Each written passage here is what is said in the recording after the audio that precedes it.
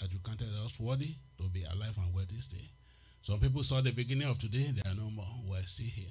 We thank you, Lord, for our eyes that can see, our ears that can hear, our mouth that can praise you, Father. We give you praise. Thank you for this episode of Choose Life, mighty God. Holy Spirit, speak through me, mighty God, and touch the heart of your people who will hear this word tonight, mighty God. And let your name be glorified. And let blessing be ours, Father, Lord. In the name of Jesus we pray. Amen. We give God all the glory. We are alive, we are well again on another episode of Choose Life. My name is Ade Esan, the minister in charge of the Good News Bearers International Ministry. It's a pleasure to be in your presence again this evening. Thank you for watching, those who are watching already, and those who will join us. Thank you and God bless you. Last week we started on the topic, Except a Man is Born Again. Except a Man is Born Again.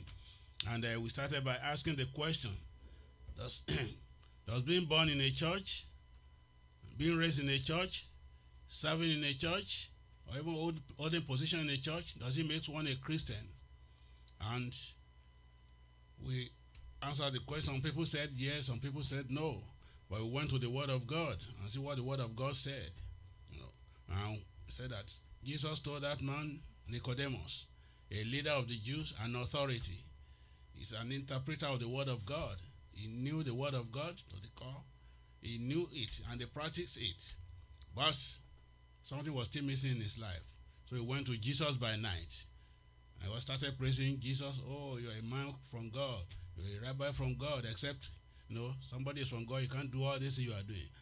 Jesus didn't wait for his praise. He just told him point blank, except a man is born again, he cannot see the kingdom of God.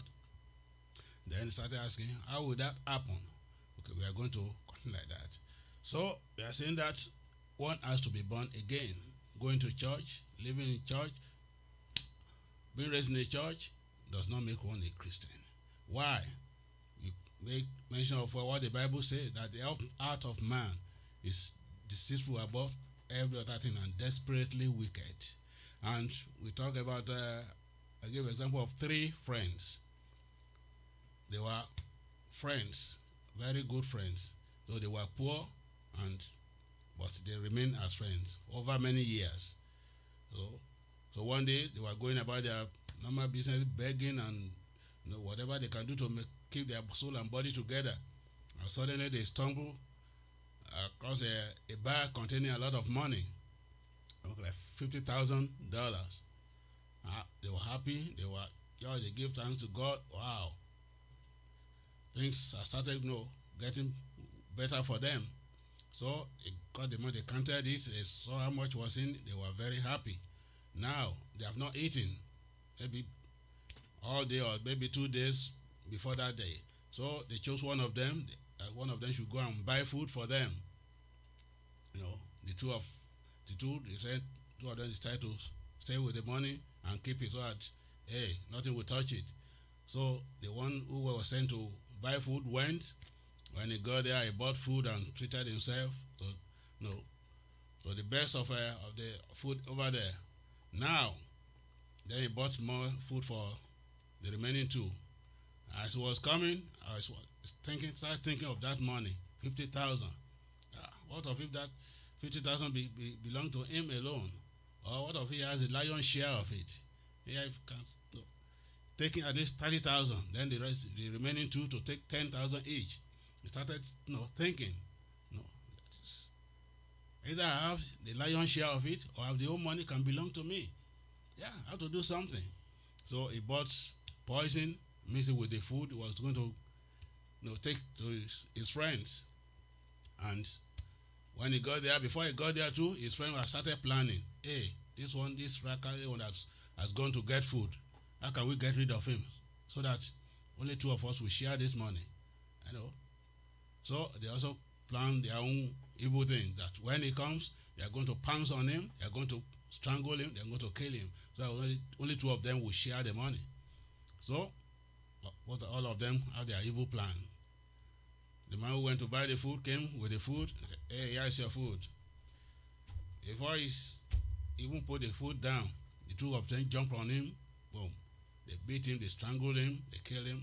They dumped his body somewhere. So now they said, now the money belongs to the two of us now. They settled down to eat. They ate. But before they finished eating, the poison took effect. Both of them died. Now the three of them died. The money was there. Who will have that money? Who will have that money? So that's how wicked the man's heart is.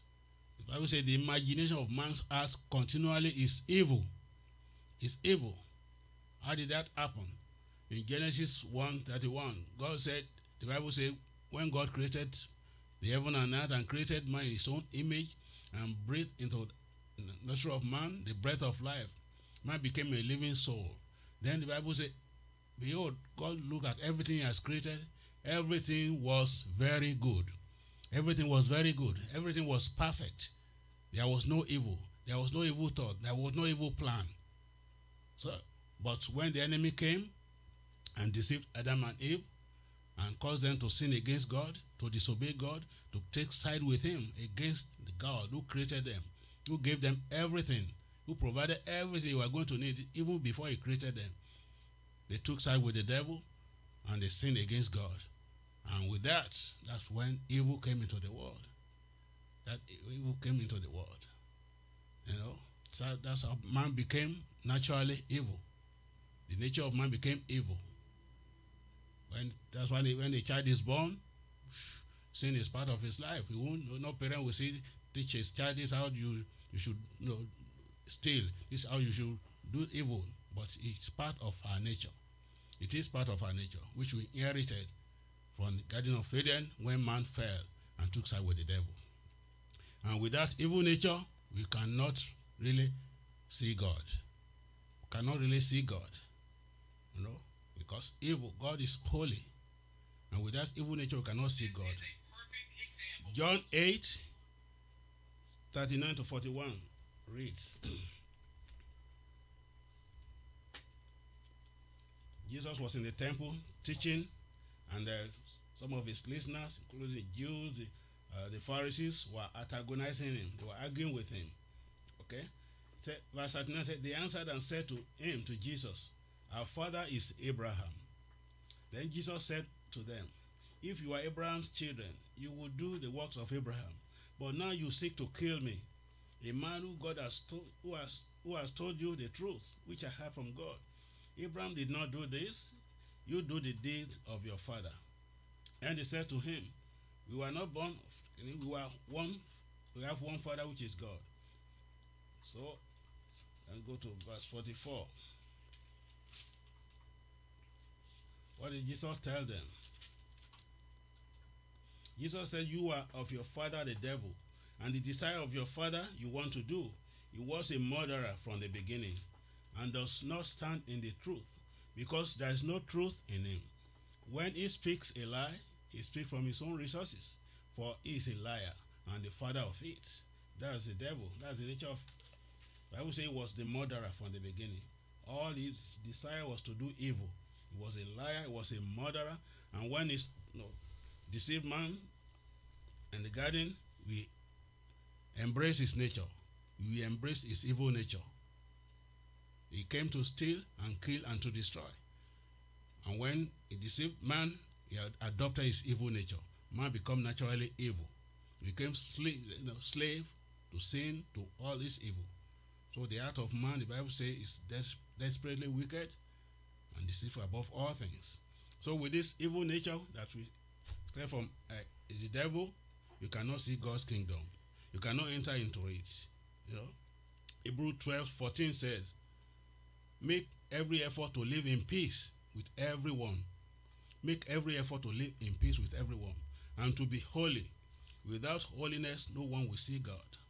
Without holiness, no one will see God. Someone will say, I'm a good person. I'm kind. I'm gentle. I'm generous. Those things are good. But you still have nature of sin. We still have the nature of sin. It's still within us. And with that, we cannot attain God's level of holiness.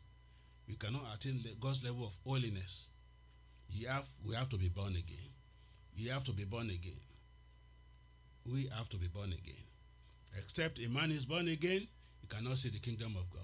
He might be a good person. He might be the best in town. It might be generous. It might be gentle. It might be easygoing. It might be even given to the poor. If he's not born again, no, you cannot still see the kingdom of God. So I'm going to share again from my book, A New Birth, God's key to all of God's provision, key to all of God's provision. I'm going to read from page 50, going back to discussion between Nicodemus and Jesus. Jesus explained to him, I tell you the truth, no one can enter the kingdom of God except he is born of water and the Spirit. Flesh gives birth to flesh, but the Spirit gives birth to spirit. Okay, that's John 3, verse 5 and 6, NIV. Being born of flesh, being born of water, like Jesus said, refers to our first birth. That is, our physical birth by our mothers into this world. The baby in the womb of a pregnant woman is surrounded by and suspended in the transparent and almost colorless fluid called amniotic fluid. This fluid, which is 98% water, protects the fetus or the young baby in the womb from injury, helps maintain an even temperature, and allows free movement of the fetus. Now, the fetus is contained in a thin, transparent membrane called amnion, which blends with an outer membrane called chorion to form a sac called the bag of waters.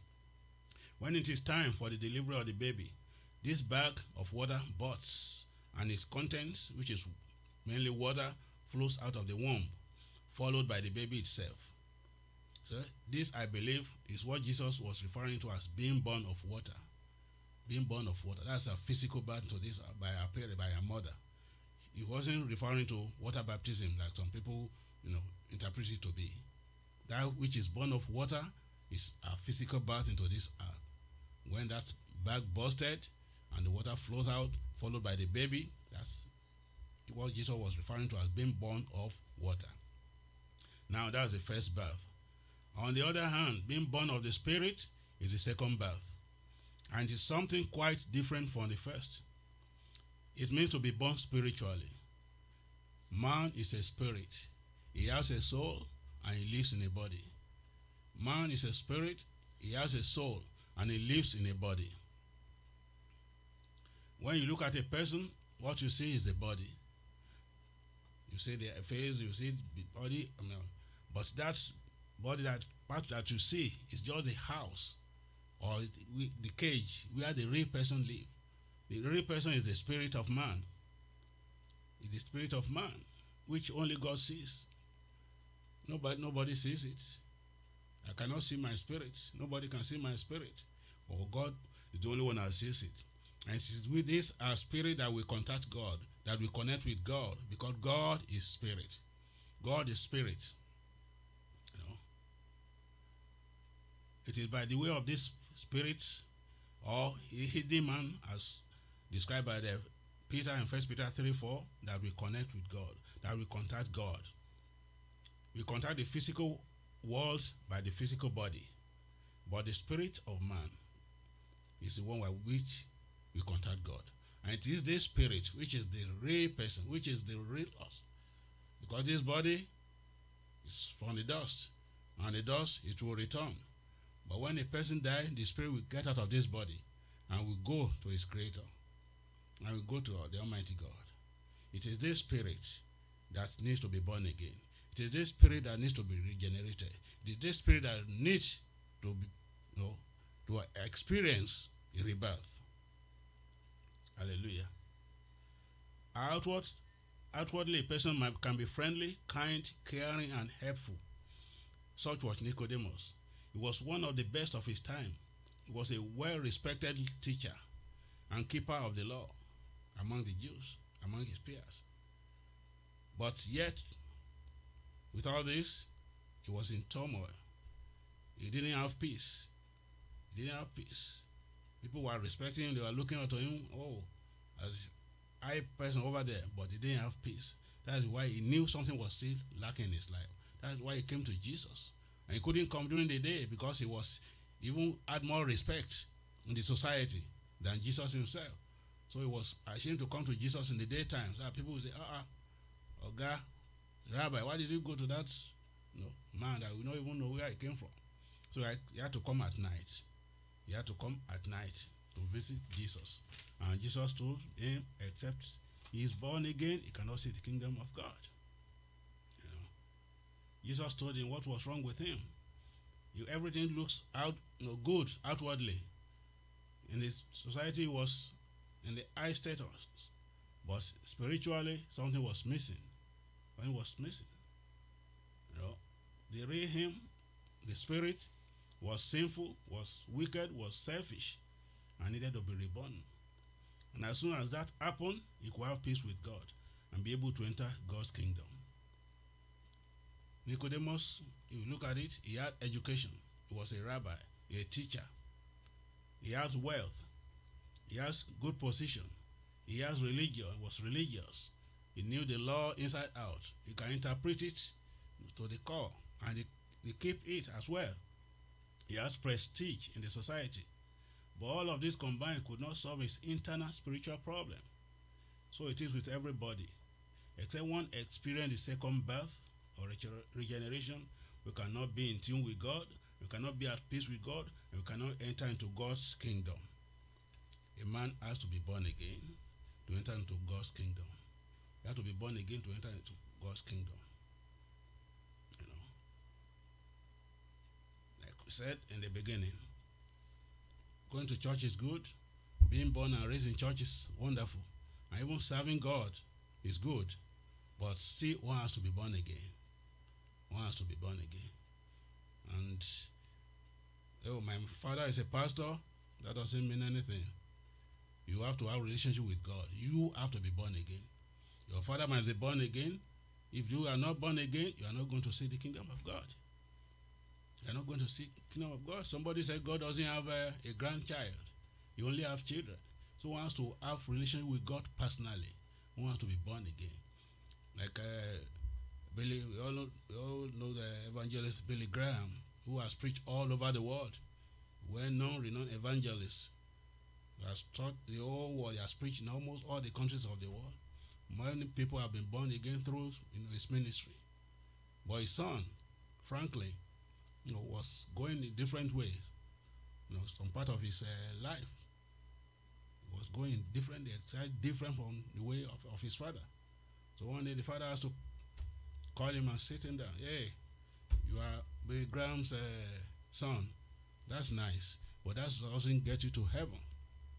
You can't go to heaven on my license, on my back.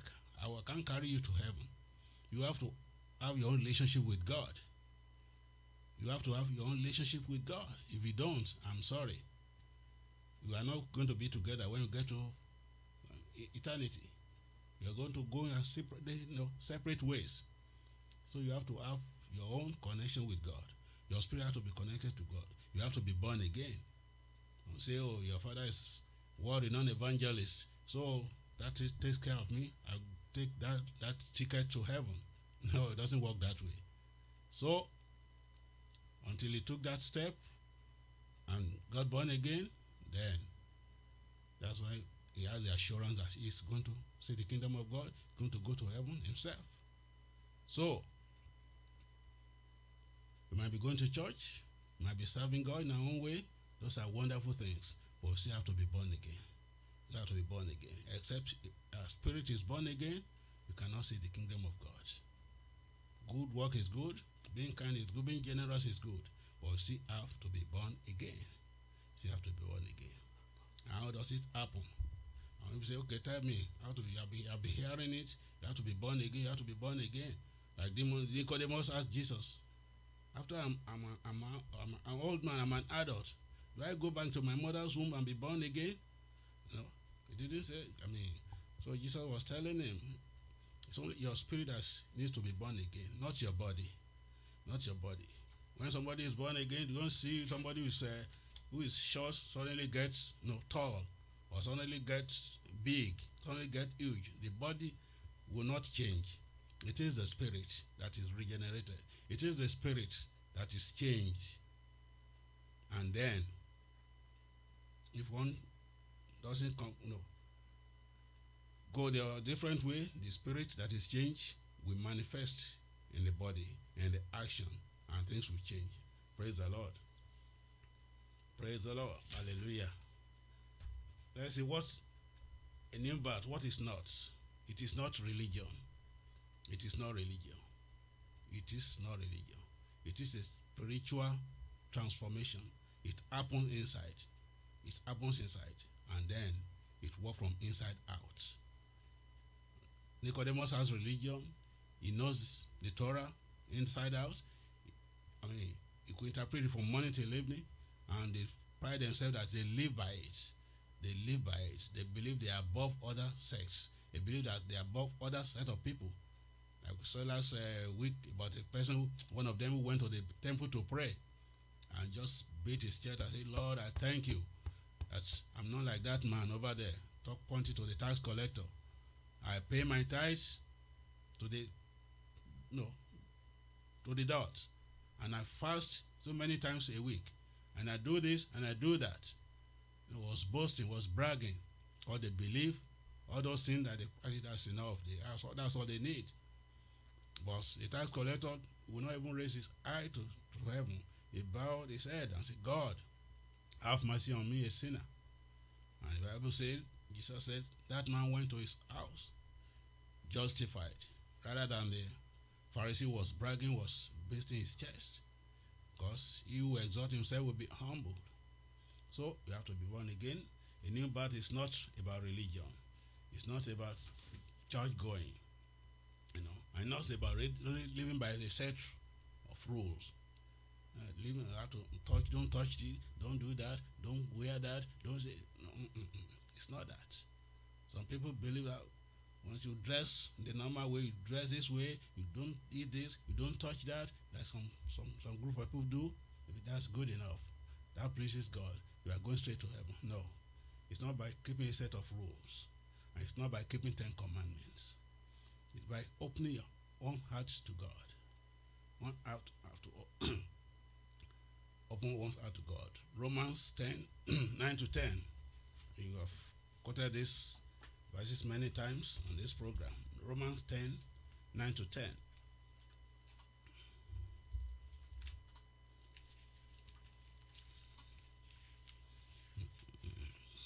Romans chapter 10. Okay, I will start reading from verse 8.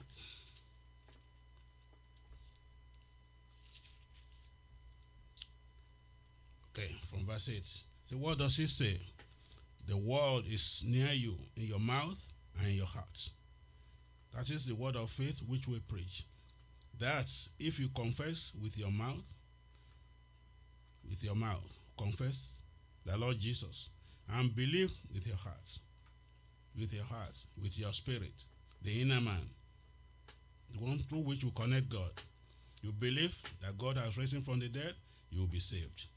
For with the heart, one believes unto righteousness, and with the mouth, confession is made unto salvation. Believe with your heart, confess with your mouth that Jesus is Lord. Not believe with your head, believe with your heart. Because your heart, the Bible refers to the heart as the spirit, not the blood pumping muscle in our body, but the spirit, which nobody can see, which only God can see. And once you are serious about it, you believe God with your heart, you are Jesus with your heart, and ask Him to come into your life, God honors it. God honors it. And Jesus said, knock on the door. I stand at the door and knock. If anybody hears my voice, He will come in. He will come in. So you have to be born again. So you have to confess with your mouth that Jesus is Lord. Confess with your mouth that Jesus is Lord. Because you have to say it. You can't say, I believe with your mouth and then keep your mouth shut. No, you have to say it. Because God created the whole universe with the word of His mouth. God said, let there be, and there was. If just God had the idea in His heart that, I want to create this beautiful earth, I want to create this, the universe, I want to create, a man is my own image, I want to create animals, fishes, all those things, bird of the air, I didn't say it out. Nothing would have happened. But Jesus said, God said it. Let there be light, the light appeared. Let the water gather themselves, they did so. Let's make man in our image, they did so. So God spoke the whole world into existence. So God wants us to speak with our mouth now. Confess with our mouth that what we believe in our heart. Confess that Jesus is Lord. Then believe with your heart. Believe with your heart. Believe with your heart that God raised him from the dead. Not with your head, not head knowledge. Believe with your heart, with your inner man. Yeah. Then accept him. God is a gift. The Bible says by the grace we are saved. We are saved by the grace. Jesus is a gift to us. By confessing him as Lord, by believing on him and accepting the work of salvation which he has done for us, we will be born again. Then after that, your spirit man, like the Bible says, like a little born babe, you have to feed on spiritual food. Because your spirit is one that is born again, not your body. That spirit that is born again is now a baby. And it needs to eat. Like when a baby is born, he needs to eat. If he doesn't eat, he will eventually die. So the spirit also that is born again is a new baby in Christ. You have to be fed with the spiritual food. And the spiritual food is the word of God. It's the word of God. You have to feed on it. You have to feed on it. You have to listen to it when it's being preached. You have to read on it on your own. You have to meditate on it on your own. And by that, your spirit will grow. The newborn babe, your spirit will start growing. Start growing. Start growing. Start growing. And as it grows, it will have strength to overcome the flesh. You have strength to overcome the flesh. You have strength to control the flesh. You have strength to tell the flesh, hey, don't do that. Don't do that. But if the spirit is not fed, you won't grow. You will remain stunted. You remain a babe for life. And the flesh will continue to rule over it. The flesh will continue to rule over it. So, after confessing Jesus as Lord, believing with our hearts, and then accepting Jesus for the finished work on the cross, then you have to feed our spirit, which is a newborn spirit, which is a newborn babe. And the spirit, the food of the spirit is the word of God. The word of God. Somebody said that some people feed their flesh, their body, 3 or 4 hot meals in a day, but they feed their spirit with a cold snack once in a week. That's not good. That's not good. You have to, and you are born again, and a new babe in Christ, you have to feed on the word of God. You have to feed that spirit. It has to grow. Any way you can get it, you have to feed it. Listen, watching, reading, meditating on your own, so that your spirit can grow. Your spirit can grow. And when it grows, be able to overcome all work of the flesh. That's why Paul said, I put my body into subjection. I put my body into subjection. Some people will say, what is he talking about? I put my body. Is his body and him, are they not the same thing? No, they are not the same thing. What he was saying, that my spirit, the real me that is inside, that nobody sees, that's who he was. He said, I put my body, the body, the cage where I live, the house where I live, I put into subjection. I don't let it control me. I don't let it lord it over me. I put into subjection. I take control of it. I tell you what to do. I tell you what to say. I tell you where to go. So that after preaching the gospel, I will not be a castaway. That's what Paul said. I put my body into subjection. But before he can put his body, before his spirit can put his body into subjection, the spirit has to have been fed. He must have been feeding on his spirit. Feeding his spirit. Spirit must have grown. Have enough flesh, have enough energy to take control of the flesh. But if you only feed our flesh and starve our spirit, it will remain a baby. It will remain stunted. And our body will continue to lord it over it, to take it wherever it wants to, the body wants to go. And the spirit will not be able to do what it's supposed to do. And will not be able to say like Paul, I put my body to subjection. We should be able to say that with Paul.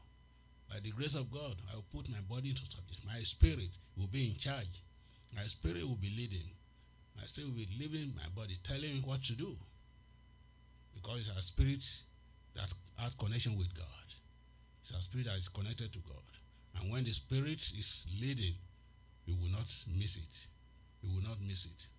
We will not miss it. We will overcome the word of the work of the flesh. We will overcome the nature of the flesh that we have, of the devil that we have inherited from him. And our spirit will be in tune with God. And God will be happy with us. And when we leave this world, we know that we're going to reign with him. We're going to see him. We're going to see his kingdom. And going to reign with him. Except a man is born again, cannot see the kingdom of God. If you are listening to me this evening, if you have not really been born again, you are not at one point in your life say, hey, today is this day. The Bible said today is the day of salvation. Today is the day of your deliverance. You have heard the word of God today. If you are not taking the step to be born again, to become a child of God, this is another opportunity. The Bible said in John 1:12, as many as believe on him, God gave power to become a child of God. You believe in the Lord Jesus, Jesus is your brother. You are a son of God. You are a child of God. So, like I said, all you need to do is confess with your mouth that Jesus is Lord and believe with your heart. Believe with your heart that God raised him from the dead and you shall be saved. You shall be saved. It's as simple as that. It doesn't cost you money, doesn't cost you anything. And if you sincerely say do it, God honors it. God knows your heart. He's the only one that knows your heart. He's the only one that sees your heart. Nobody else sees it, but God sees it. If you are sincere about it, God will honor it and you become a child of God. So, if you want to do that, can you say after me, Lord Jesus, I thank you because you gave your life for me. I thank you, you died to give me life. I confess you with my mouth. Jesus, you are my Lord. And I believe with my heart that God raised you from the dead. I believe I'm saved. And I thank you, God, for saving me today. Through my confession and through my belief. Thank you, Father.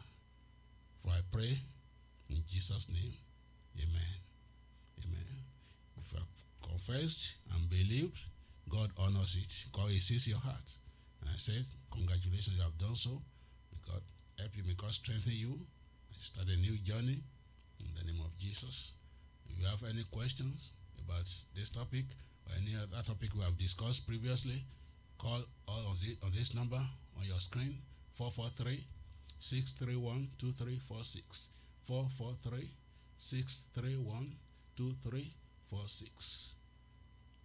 Until we meet again next week, may God be with you, may God keep you, may God shield you, may God protect you from all evil. May you live for him. May he give you victory over all the works and the plan of the devil. May his will be done in your life. In the name of Jesus. May you have peace. In Jesus' name. Amen. Thank you for watching. God bless you. Those of you who are watching, may God bless you.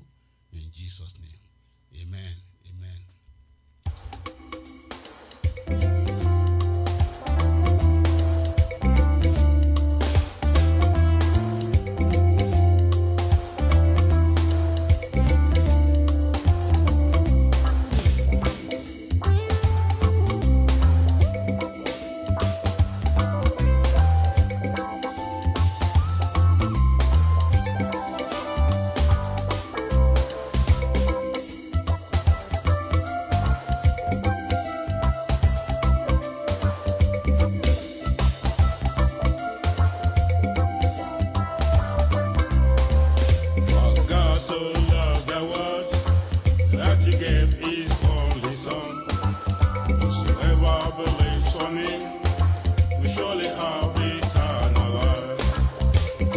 So love the world that he gave his only son.